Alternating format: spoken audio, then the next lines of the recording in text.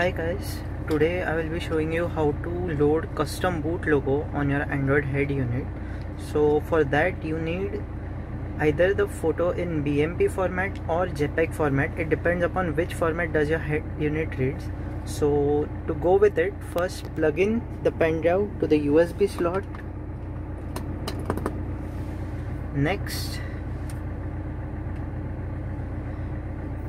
navigate to apps, then car settings,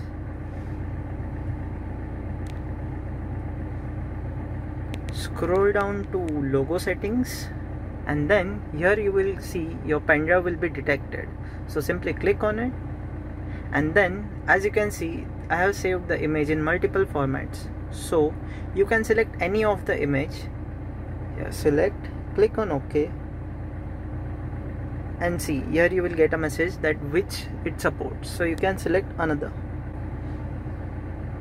Yeah, the logo is set, so it selected BMP format. So check which extension does your head unit supports, and to verify whether the boot logo is properly loaded or not, you can simply go to factory settings, enter 8 4 times, click on OK, and then select reboot option and click on OK.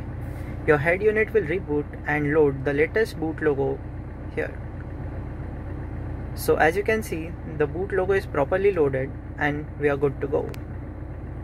Thank you for watching the video. Please like, share and subscribe to my YouTube channel.